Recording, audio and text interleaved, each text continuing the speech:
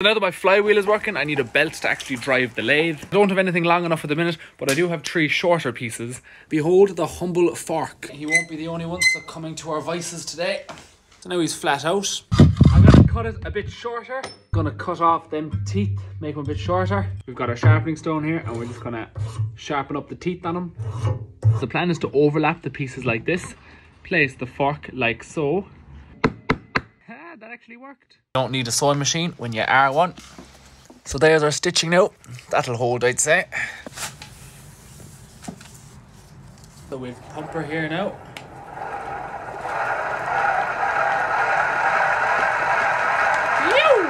Look at that. So we have our gouge here, and once we get this thing going, on our tool rest here.